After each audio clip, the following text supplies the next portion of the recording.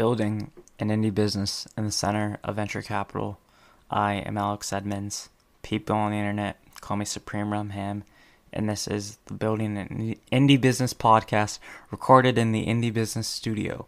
Okay, sometimes the words get jumbled in my mouth because I mumble them.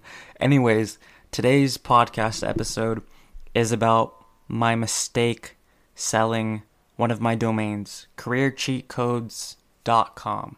Yes, that is the domain. Okay. So, I bought this domain. I saw that it was expired on one of the websites that I look for at, for expired domains, basically. If you're interested in that, I did an episode on it, whatever. Okay. And so I was looking. This is one of the first domains that I bought, expired, right? So I'm trying to figure out how to sell this domain. I'm putting it on different platforms, different prices, things like that. And then I started frequenting these forums, these domain name selling, buying, trading forums, right? And there's one section of these forums which is $1 auctions. And it's not that you're selling them for $1. It's that the auction starts at $1 and then people have 24, 48, 72 hours to keep bidding on the domains. And then hopefully it reaches a reasonable price, right? So I did that for careercheatcodes.com. And then no one bid on it, right? Because I'm thinking a lot of these domains or these expired domains have value when I buy them, because I didn't know how to properly research them.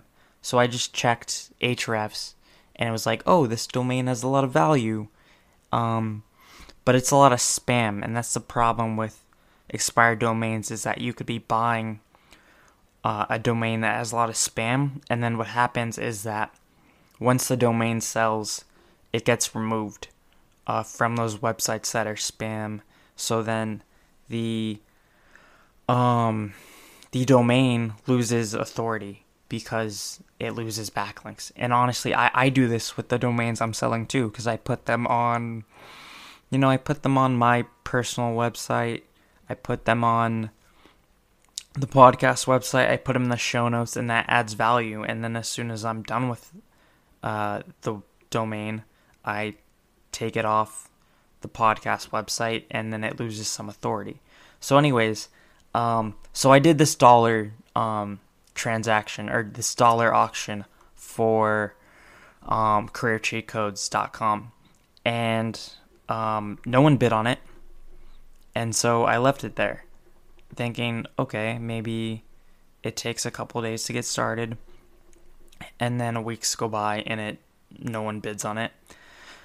Then finally, one person bids on it, right? Because I left it there and I hadn't sold it yet.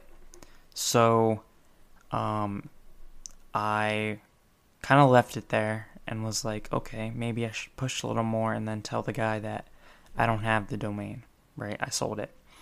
But that didn't happen. And finally, a couple weeks later, I was hey, you get the domain, you win. So I had to sell the domain for $1, right? Yeah, so that sucks. That was my mistake. Luckily, though, I didn't have to pay the full, you won this at an auction, an expired domain auction price. I missed the auction, but no one bid on it because it didn't have a lot of value, right? And that I only had to pay the pork bun fee for a new domain, but it still had all the value from it, right? So yeah, that's the mistake I made. I'm done with dollar auctions, and I know how to research a domain a little better to see if it has value. So yeah, that's my mistake. Hopefully you learned something. Thank you for listening. Have a nice day. Bye.